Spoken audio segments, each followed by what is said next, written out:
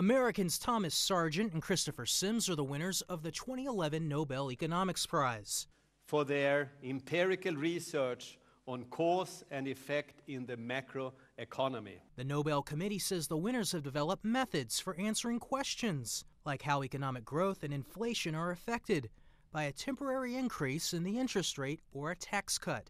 And practically all modern empirical macroeconomic research, as well as policy evaluation in central bank and ministries all over the world, build on the work by the laureates. Sargent is a professor at New York University, and Sims is a professor at Princeton. They carried out their research independently in the 1970s and 80s. Matt Small, The Associated Press.